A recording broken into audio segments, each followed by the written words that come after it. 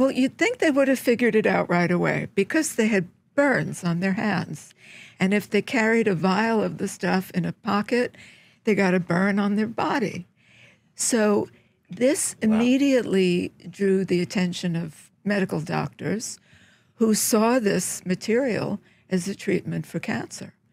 And for several decades, radium was the cure for cancer.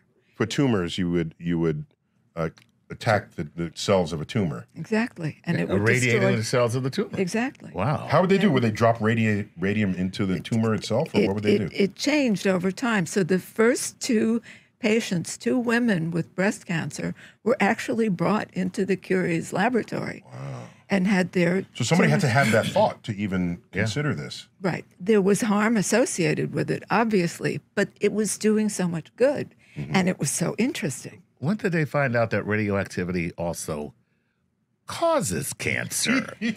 Well, I think the real big moment was in the 1920s with the dial painters. So these were young women painting the numbers on glow-in-the-dark watches and instruments using paint that actually contained radium. Right. And they were told to put the paintbrush between their lips to get a nice point. tip. Yeah. Yes.